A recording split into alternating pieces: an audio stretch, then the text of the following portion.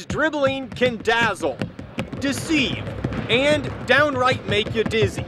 At just 12 years old, Duin has developed into one of the best ball handlers in Nebraska. My dad and my sister, they had this video game, NBA Street Volume 2, but it's one of those games where all those guys, they do all those cool moves and stuff.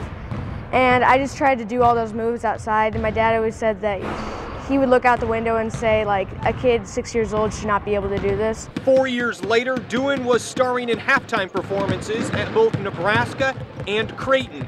So how exactly did this Omaha kid go from drills in the driveway to full court phenom? Some is natural ability. It runs in the family.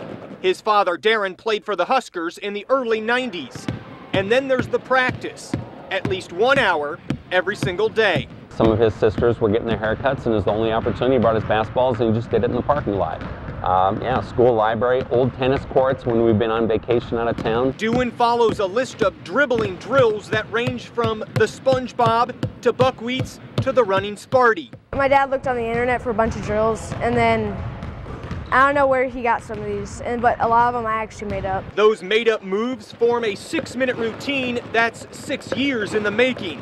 But those halftime shows aren't the goal, they're part of the journey, with the destination, the NBA. In Omaha, Matt Lothrop, Channel 8 Eyewitness News, Sports.